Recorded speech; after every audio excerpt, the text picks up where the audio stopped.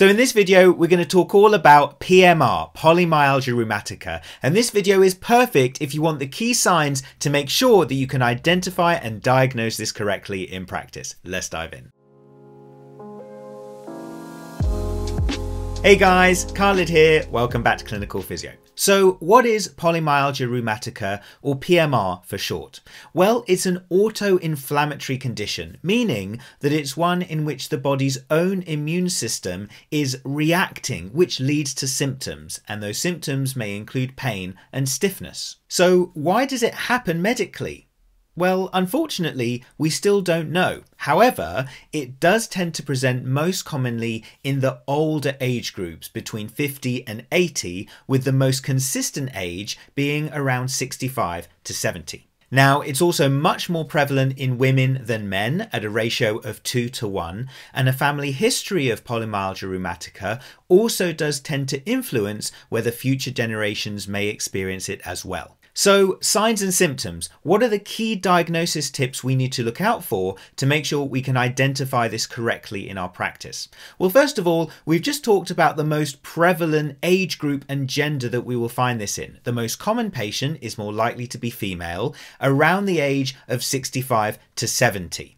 But by far the most common physical symptom you're going to see is bilateral shoulder pain. And this is really interesting because there aren't that many other conditions in which we expect to see bilateral shoulder pain. Now, it's so consistent with PMR that many researchers suggest that if the pain is only present in one shoulders, not both shoulders, PMR is far less likely as a diagnosis. Now, as well as the bilateral shoulder pain, other symptoms may include bilateral hip or pelvic girdle pain. And another key thing to look out for is early morning stiffness, particularly if it presents for at least 45 minutes. And that's why it's really important that we ask our patients, what are your symptoms like first thing in the morning? And if they do report pain and stiffness, how long does that last for? As you can see, fundamental to diagnosing this condition. So with PMR being an auto-inflammatory condition, we also expect it to follow similar characteristics to other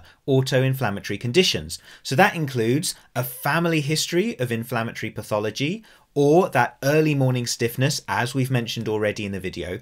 Other things may include that they feel some improvement in their symptoms and stiffness when they're moving, and a worsening in their stiffness when they're at rest, particularly at night when they're going to be in the same position for a long period of time. So look out for those patients who say that they really struggle to get back to sleep for 2 to 3 to 4 hours at a time.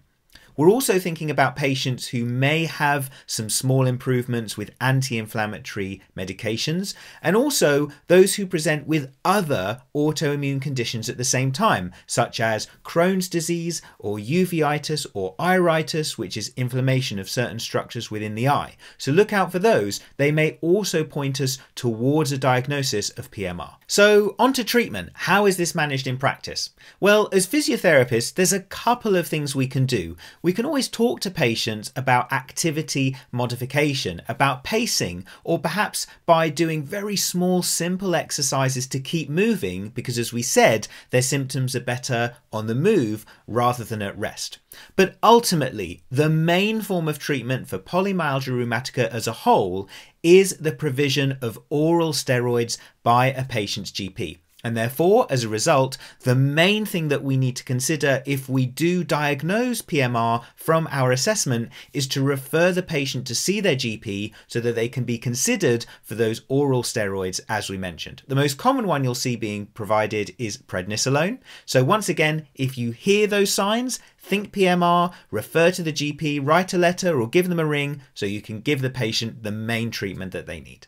So guys, I really hope you've enjoyed this video, and I really hope that it means that you'll have better understanding of diagnosis points for PMR in the future. If you'd like to see more of our stuff, please support us by smashing that like button, subscribe to the channel for more updates, and follow us on Instagram at Clinical Physio. Check out our website, clinicalphysio.com. My name's Khalid. Thank you so much for watching. See you soon here on Clinical Physio.